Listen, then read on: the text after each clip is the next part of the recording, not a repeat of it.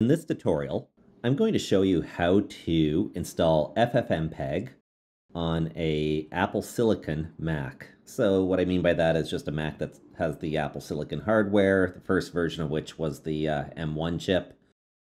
The first thing you need to do is install Homebrew. So to do that, you just go to Homebrew's website. So that's it. I'll leave it in the description, of course. Just take this command right here. I'm going to just hit copy. And I'm going to paste that into the terminal. So just go to edit and paste. Let's see what happens. Okay, you got to type in your password. Okay, I'll hit the return button. And now I'm just waiting for the install to happen. All right, it finally finished. That actually took quite a while.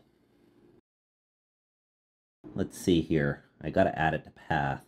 So it says run these two commands in your terminal to add Homebrew to your path.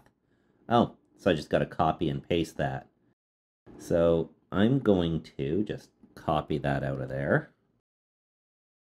just in case it all disappears on me. So open up text edit. There we go. I'm going to take the first one. Let's paste that in.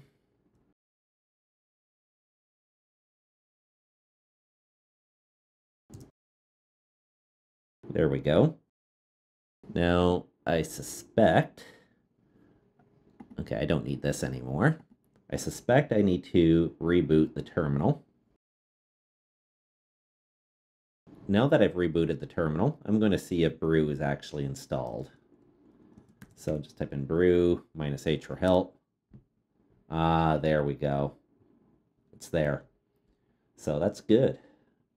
So I want to install FFmpeg. That was the main goal of this.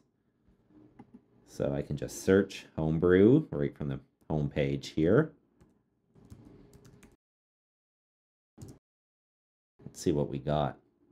And look at that, they got Apple Silicon support. A lot of the other tutorials on YouTube, when they had done it, or when they had done their videos, this wasn't a thing yet. So that's very nice. I'm going to copy it out of the window here. Just hit the copy, brew install FFmpeg. Okay, so I'm going to paste that in.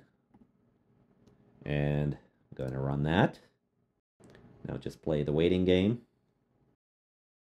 And yeah, that's it. So FFmpeg should be installed now. Let's take a look.